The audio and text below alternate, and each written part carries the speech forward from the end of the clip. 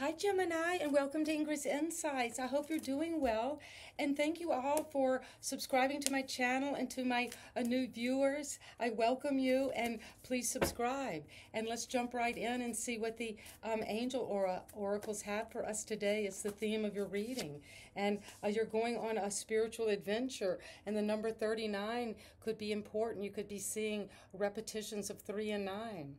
And those are numbers of change and movement. And you're moving forward spiritually on this adventure. And you might be traveling or getting a new education about spiritual subjects. Or going back to an old religious training you had before, or a practice. Because you're having these experiences that are inspiring you now to move forward. And you're going toward this evolution. You could be feeling this incredibly potent light, green, flowing light around you. Just feeling that healing and well-being around you as you feel this empowerment coming for you, Gemini. And you're transforming. You're protected and you're prepared for this a spiritual adventure, wherever it's taking my Gemini. And so let's jump right in and see what the tarot cards have for Gemini today. And thank you so much, Spirit Guides, for overseeing this reading. And we invite you, Gemini, to bring your own thoughts, feelings to this question you're bringing. And that way, each card is a portal into your personal story. You're the Ace of Cups. Well, there's a renewal of love. You're feeling this abundance around you of happiness, of fulfillment, of feeling at ease, and this holy love around you. Maybe this feeling of love of the divine around you, the beloved, just pouring this feeling of abundance, of this purity of the heart on you. And you're receiving it because you're having to take a time out to rest, to renew, to think about, to meditate on this love. And you're doing that with great courage to take time to heal, to rest, to renew, and to get this information from your higher guides about this love. And you see how in both the ace, the energy of the water is just pouring down as here the sword. So there's information coming down from the heavens, both with your meditation and your prayers, but also from this divine love. You're receiving that. And at the foundation, you have this Queen of Swords. This could be an Aquarius at the foundation, at the root of what you're thinking about this question, about the love. Or that this queen is bringing truth from these dreams and intuitions that you're getting as you meditate about love. That is there at the foundation, and you're cutting through to the truth of love. You might be up in the clouds seeing things from a new perspective as you rest and renew, because you have in the recent past felt that there has been some lying, cheating, stealing about something in the realm of your mind, about a strategy, about trying to get your way. Gemini, this is very narcissistic energy, manipulative. Instead of facing something directly, you get other people involved, and you manipulate other people to do your dirty work. Or you can actually literally be having had somebody steal from you recently, or lie to you, or cheat on you, or take something from your property. And the Knight of Swords boat is coming in with quick information and intelligence about this, to look at, is it a strategy that's worthy of looking at, or is it really just deceit, manipulation, deception? And you're looking at this. You're looking back. You see how this is, this knight is looking right back to this Seven of Swords, saying, you know, I'm getting information on this. I'm looking this over. I'm going to be on a crusade about seeing what was going on in the recent past about this situation. And what's coming now is the King of Wands. Well, you're going to take leadership about this. Whatever this knight is, that's getting the information and going on a crusade and very excited and determined to go after the Seven of Swords. But the King of Wands is looking back to that energy of deceit, but it has to look through a time of healing and rest and renewal to see what is this new love offer that could be something from the past that was stealing love, cheating on love. And you're going to come in with truth because you've got the Knight and the Queen at the crown and at the foundation. And they're going in opposite directions. But the Queen, she's not going to put up with falseness or what is not good for her. And Gemini. So these are also cards of the air signs. There's a lot of air in this. And you are taking up this boss position of leadership about a passion, an intuition, something you're seeing about the past. Because you see at the foundation of how you see this love is the star, is hope, renewal. It could be this love with this Aquarius, that you're involved with an Aquarius and that's the love. And that you need, this love needs to rest. That is what will help the love, is to meditate on it, to rest, to have optimism, to heal. There are two cards here of healing. And the environment is the Six of Pentacles, where there's a balance, give and take.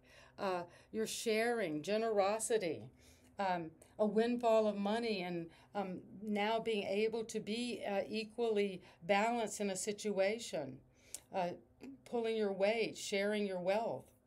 And you got the Queen of Pentacles because you can nurture and receive. And you see the rabbit here, she's very productive and abundant with whatever she touches and nurtures. It really grows and flourishes. And the Nine of Swords is saying, but out of all of this, maybe you're still having some nightmares, some time of anxiety and worry about this situation that happened in the past, that you felt you were lied to, something was taken from you, you were manipulated.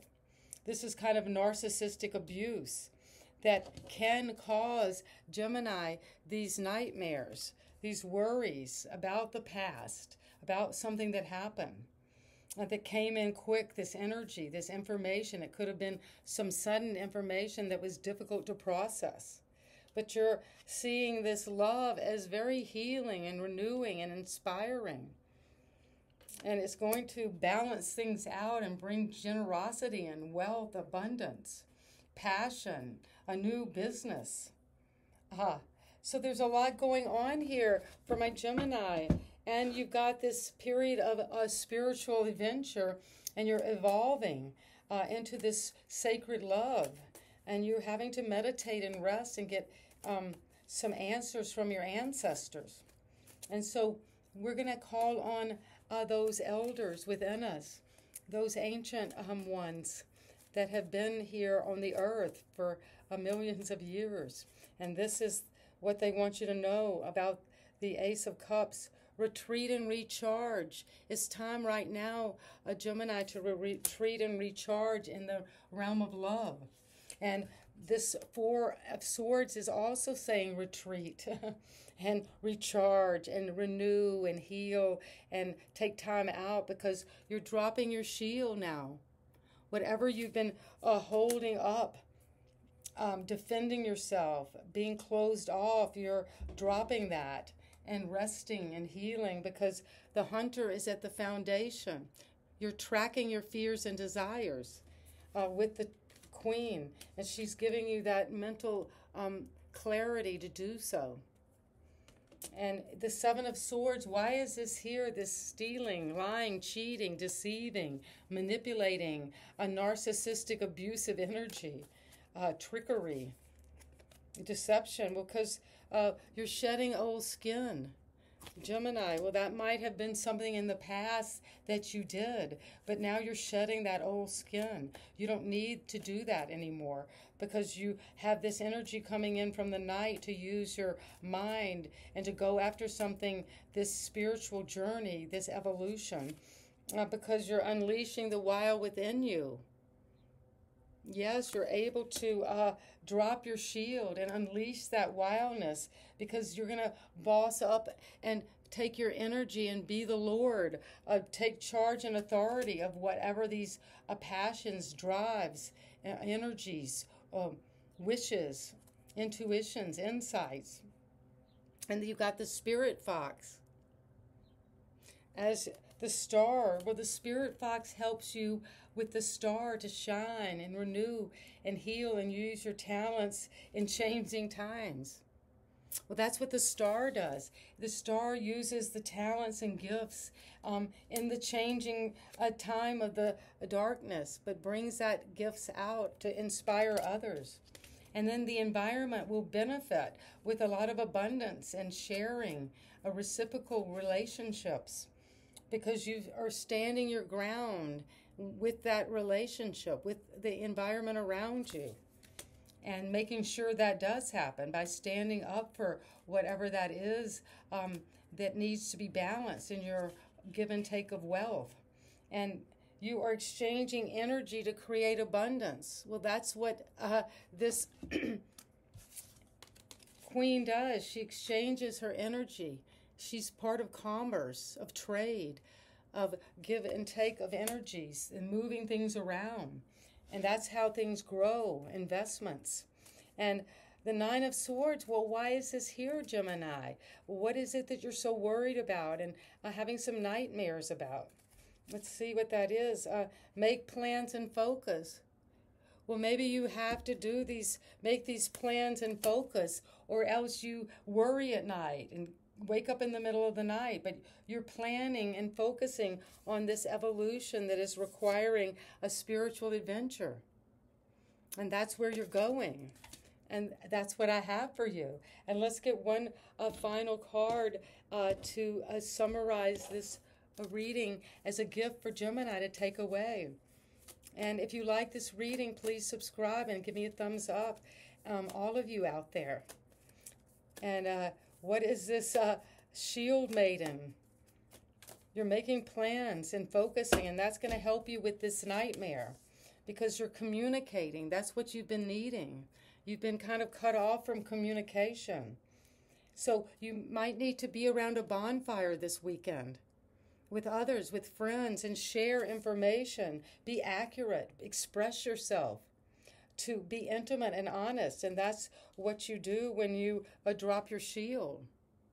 And you let the unleash that she-wolf. Really speak your truth. And communication is very important for my Geminis. And so that's what you're working on. Taking that out, expressing yourself, and dropping the shields.